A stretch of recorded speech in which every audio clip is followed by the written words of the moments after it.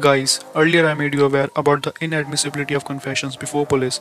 However, there is one catch here, which is substantial to smartly confess before police. Although confessions before police has been made absolutely inadmissible in Indian courts, however, in one scenario they can be admissible, which is demystified under section 27 of Indian Evidence Act. And it says that when the confessional statement leads to a discovery of some new fact or evidence, then the confession can be admissible in the court of law.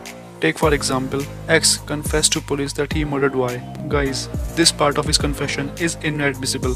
But in addition to his confession, he says that the knife which he used to kill Y has been planted near the river, which is not known to anyone except him. Viewers, this confession leads to a discovery, that is knife, which was not within the knowledge of anyone except X.